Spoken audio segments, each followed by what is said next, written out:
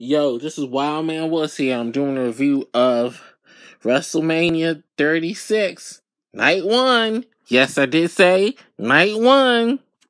Well, we all know the craziness that's going on in the world right now with Corona killing off people, making people sick, shutting down everything in the world. But in Vince McMahon world, ain't no illness gonna stop him to do what he wanna do. So instead of postponing it and having WrestleMania somewhere later this year so fans can go see it, he's going to do it anyway with no crowds in his performance center, quiet, just to have the wrestlers in the ring, just to say he had WrestleMania no matter what. And honestly, the only thing worth watching on this whole show was AJ Styles versus The Undertaker in their Boneyard match. For real. Rest of it was stuff you could have seen on a regular Raw and SmackDown, to be honest with you. It took all the flair out of anybody actually winning any titles because there was nobody there to cheer them on. Most of the matches was average at best. So, some things didn't even make any sense for real. So, to be honest with you, the first match was Cesaro versus Drew Gulak. That only lasted about 4 minutes and some change. Of course, you know Cesaro was going to win that match. Only thing cool about the whole match was his no hands airplane spin.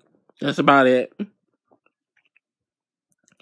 Bliss and Cross beat the Kabuki Warriors in a 15-minute match for the women's tag team titles. It was okay, nothing to get excited over. Even though, honestly, Bliss and Cross should not be beating the Kabuki Warriors because both of them are 10 times better wrestlers than both of them. So, that was almost like, why? Elias beat King Corbin. Nobody really cared about that match going in. They had the nerve to be a 9-minute match. The last one, it wasn't even no time to even build up that feud, so that was basically pointless. Becky Lynch beat Shayna Baszler, so basically they build up Shayna to be this monster. And you know how Becky Lynch beat her? By just reversing her submission move on her and basically set her up and did a basic move on her and won the match. So they basically build up Shayna Baszler as this killer to just go out like a chump by the way Becky Lynch beat her. So you had Sami Zayn versus Daniel Bryan. I was shocked to see Sami Zayn actually win that match. It was more a bunch of shenanigans more than anything else. And Bryan had most of the offense during the whole match.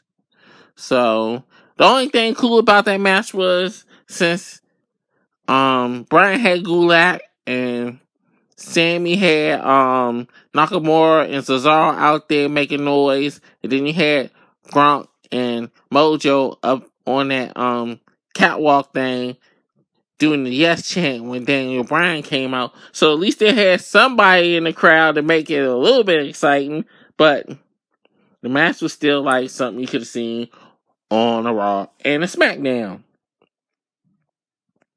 And they had the SmackDown tag team titles in a triple threat ladder match. But guess what?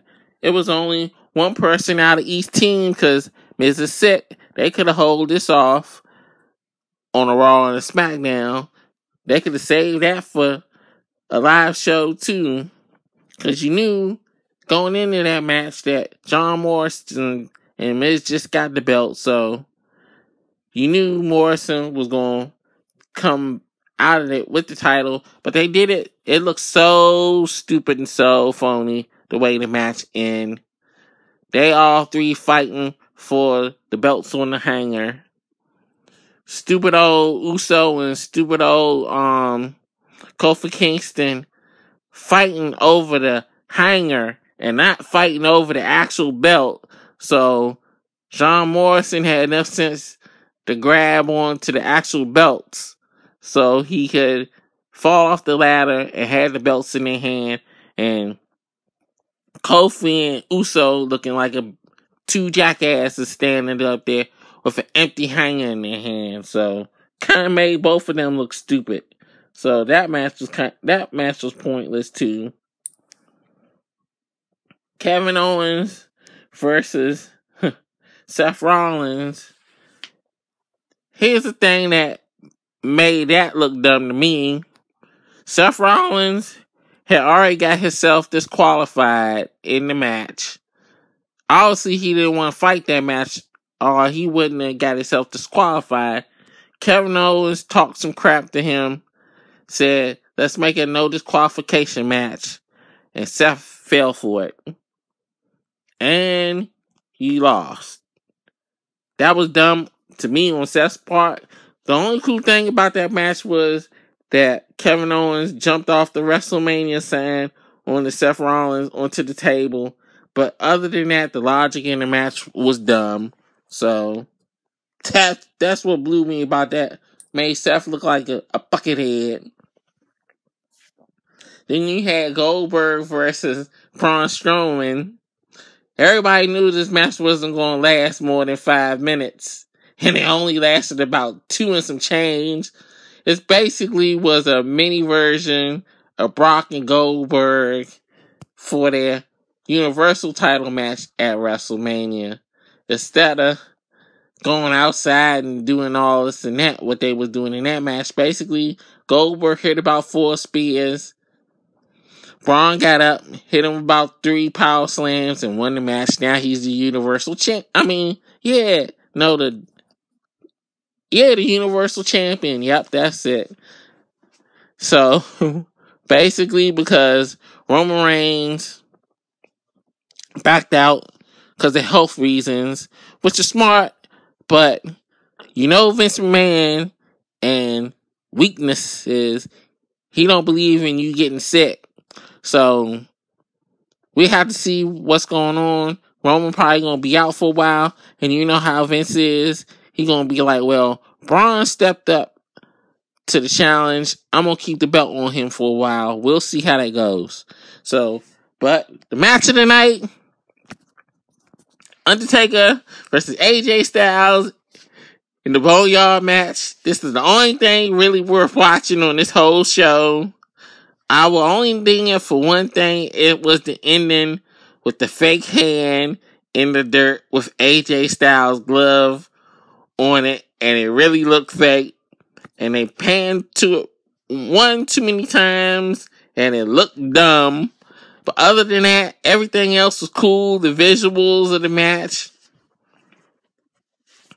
Undertaker and AJ fighting in the dirt, Gallows and Anderson interfering in it, had their druids, Undertaker looking like a badass, beating all of them up.